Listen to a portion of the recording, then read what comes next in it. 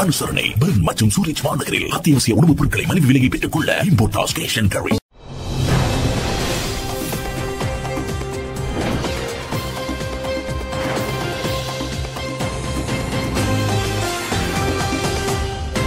இலங்கையில் கோவிட்-19 தொற்றால் மேலும் ஒருவர் மரணம். பலி எண்ணிக்கை 5ஆக உயர்வு.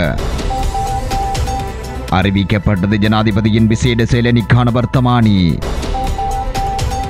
நாட்டில் இன்சுலின் பற்றாக்குறை. நாட்டின் தேசிய பாதுகாப்பில் அதிக கவனம் செலுத்துகின்றது இராணுவம்.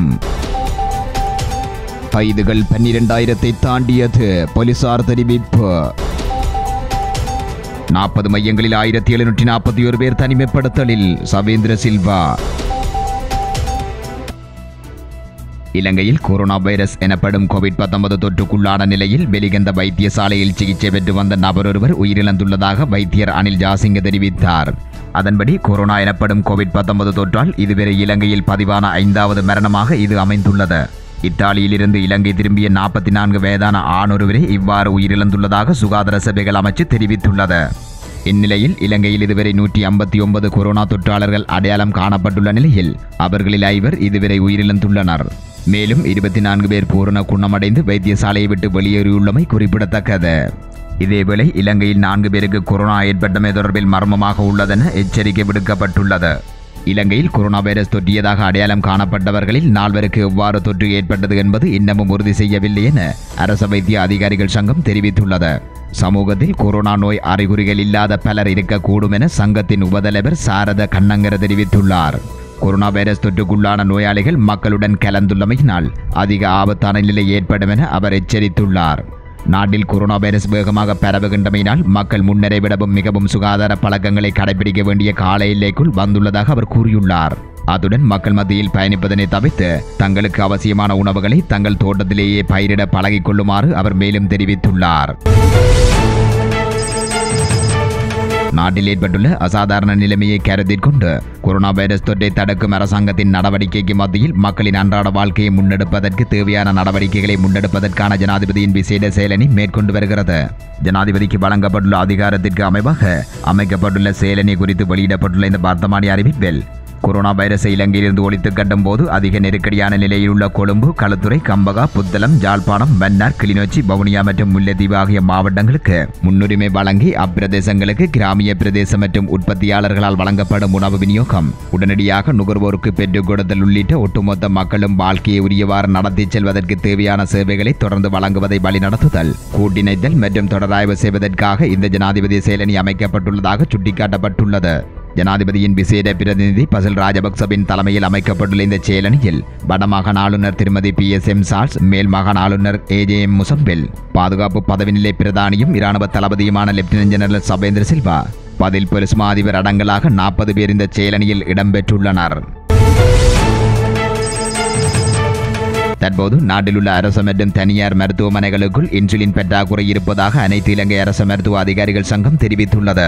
இதுகுறித்து கருத்து தெரிவித்த அச்சங்கத்தின் செயலாளர் வைத்தியர் ஜெயந்த பண்டார, நீரிழிவு நோயால் பாதிக்கப்பட்ட நோயாளிகளுக்கு இன்சுலின் பயன்படுத்தப்படுகின்றது என்றும் இதற்கு அரச மருத்துவமனைகள் பற்றாக்குறை நிலவுவதாகவும் கூறினார். இன்சுலின் பெறுவதன் மூலம் சர்க்கரை அளவை கட்டுப்படுத்தும் பல நீரிழிவு நோய்கள் அரசு மற்றும் தனியார் மருத்துவமனைகளில் இருப்பதாக சுட்டிக்காட்டிய அவர், ஊரடங்கு உத்தரவு விதிக்கப்பட்டுள்ளதால் மருத்துவமனைகள் பதிவு செய்யப்பட்ட நோயாளிகளுக்கு தேவையான இன்சுலினை அவர்கள் தபால் மூலம் வீடுகளுக்கு பெற்றுக் கொள்கின்றனர் என்றும் கூறினார்.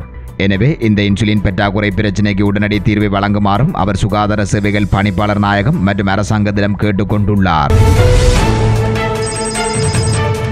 இலங்கையின் முப்படை, போலீஸ் மற்றும் ஏனைய பாதுகாப்பு நிறுவனங்கள் ஆகியன ஒன்றிணைந்து பாதுகாப்பு அச்சுறுத்தல்கள் தொடர்பில் அதிக கவனம் செலுத்துகின்றது.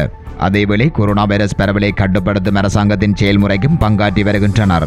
இலங்கை கடற்படையினரால் 6 நாட்களுக்கு முன்பு சர்வதேச கடற்பரப்பில் வைத்து கைப்பற்றப்பட்டு திக்கோவிட்ட மீன்பிடி துறைமுகத்தில் காட்சிக்கு வைக்கப்பட்ட 12,500 மில்லியன் பெறுமதியான போதைப் பொருட்களை பார்வையிட்ட பாதுகாப்பு செயலாளர் தெரிவித்தார்.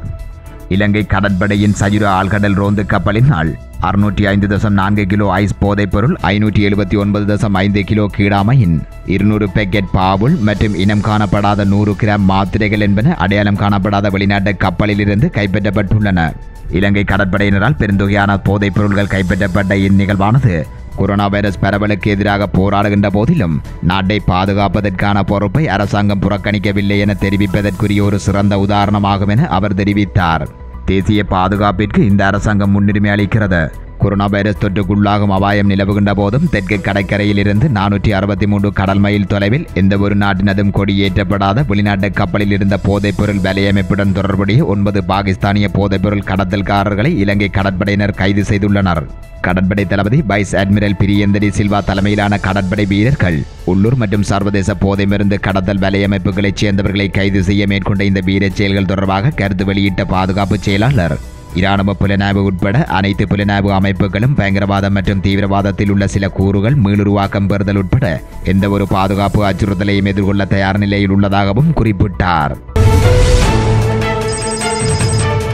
நாடு முழுவதும் அமுல்படுத்தப்பட்டுள்ள போலீஸ் ஊரடங்கு சட்டத்தை மீறிய குற்றச்சாட்டில் 12,223 பேர் கைது செய்யப்பட்டுள்ளதோடு 3,017 வாகனங்கள் கைப்பற்றப்பட்டுள்ளதாகவும் போலீஸ் ஊடக பிரிவு தெரிவித்துள்ளது. கொரோனா வைரஸ் தொற்றை கட்டுப்படுத்தும் வகையில் கடந்த 20ஆம் தேதி முதல் நாட்டில் போலீஸ் ஊரடங்கு சட்டம் பிறப்பிக்கப்பட்டு வருகின்றது. இந்நிலையில் கடந்த 20ஆம் தேதி மாலை 6 மணி முதல் இதுவரையான காலப்பகுதியினுள்ளே இந்த கைது நடவடிக்கைகள் இடம்பெற்றுள்ளதாக போலீசார் தெரிவித்துள்ளனர். இதற்கமைய நேற்று காலை 6 மணி முதல் இன்று காலை 6 மணி வரையான 24 மணித்தியாலய காலப்பகுதியினுள் 1493 பேர் போலீசாரினால் கைது செய்யப்பட்டுள்ளதோடு 360 வாகனங்களும் கைப்பற்றப்பட்டுள்ளன என்றும் போலீஸ் தலைமையகம் அறிவித்துள்ளது. நாடு முழுவதும் உள்ள 40 மையங்களில் 1741 பேர் தனிமைப்படுத்தலில் உள்ளனர் என்றும் மேலும் 155 பேர் கொண்ட ஒரு குழு இன்றைய தினம் வெளியேற உள்ளனர் என்றும் இராணுவ தளபதி சவேந்திர சில்வா தெரிவித்துள்ளார். நேற்றைய தினம் பிற்பகல் ராஜகிரியவில் உள்ள கோவிட்-19 பரவலை தடுக்கும் தேசிய செயல்பாட்டு மையத்தில் இடம்பெற்ற ஊடக சந்திப்பில் பேசும்போதே அவர் இதனை தெரிவித்தார். நேற்றைய தினம் மட்டும் 288 பேர் தனிமைப்படுத்தல் மையங்களில் இருந்து வீடு திரும்பினர் என்றும் இதன் மூலம் மொத்தம் 2598 பேர் இதுவரை வீடு திரும்பியுள்ளதாகவும் இராணுவ தளபதி சவேந்திர சில்வா குறிப்பிட்டார். மருதானையில் இருந்த 314 பேர் புனானை தனிமைப்படுத்தல் மையத்திற்கு இராணுவத்தினரால் அழைத்துச் செல்லப்பட்டதாகவும் கூறினார். வறுமை கோட்டிற்கு கீழுள்ள அனைத்து குடும்பங்களுக்கும் தங்களது கிராம உத்தியோகத்திரையோ அல்லது சமுத்திய உத்தியோகத்திரையோ சந்தித்து புதிய சமுத்திய குடும்பங்களாக தங்களை பதிவு செய்து கொள்ளுமாறு முன்னாள் நாடாளுமன்ற உறுப்பினர் கே காதர் மஸ்தான் வேண்டுகோள் விடுத்துள்ளார். அவர் மேலும் தெரிவிக்கையில், தற்போதைய சூழ்நிலையை கருத்தில் கொண்டு அனைத்து சமுத்தி பயனாளிகளுக்கும் பல்வேறு உதவி திட்டங்கள் செயற்படுத்தப்படுகின்றன. அதன் அடிப்படையில் சமுத்தி கிடைக்கப்பெறாத வறுமை கோட்டிற்கு கீழுள்ள அனைத்து குடும்பங்களுக்கும் தங்களது கிராம உத்தியோகத்திரையோ அல்லது சமுத்தி உத்தியோகத்திரையோ சந்தித்து புதிய சமுத்திய குடும்பங்களாக தங்களை பதிவு செய்து கொள்ளுங்கள். இதன் மூலம் அரசாங்கத்தால் வழங்கப்படுகின்ற உதவிகளை பெற்றுக் கொள்ளுமாறு தயவுடன் கேட்டுக்கொள்கிறேன் என தெரிவித்துள்ளார்.